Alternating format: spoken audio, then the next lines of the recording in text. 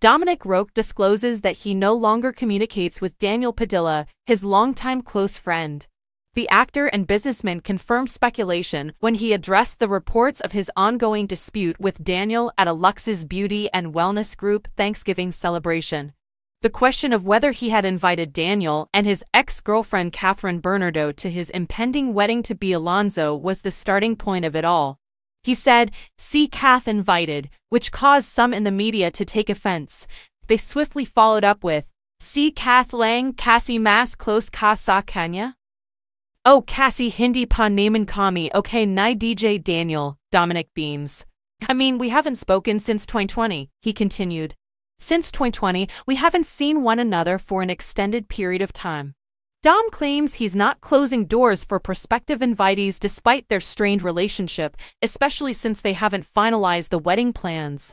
Together with Kath, Dom revealed that he had also invited Marco Gumabao, Carlo Ramos, and Patrick Sugui, 3 of their mutual acquaintances.